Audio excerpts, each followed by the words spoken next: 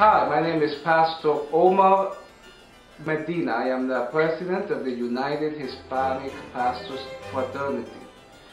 As you know, November 5th is a very important day.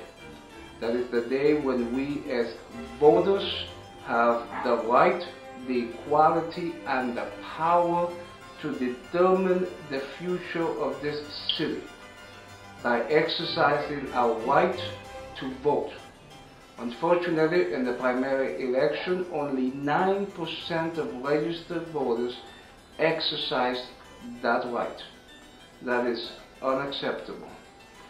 The future of this city, the history of this city, will be determined by our action or our inaction in this voting process.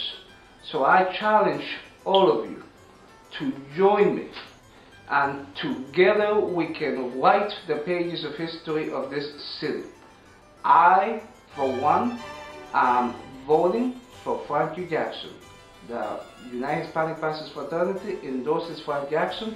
The reason why we support him is because he has shown to be a leader with vision and a passion. He put together a transformation plan for the schools which will build the quality of education for over 40,000 students, young people who are the future of this great city. You and I can make this city a better city by the choices that we make. I urge you once again to exercise your right to vote.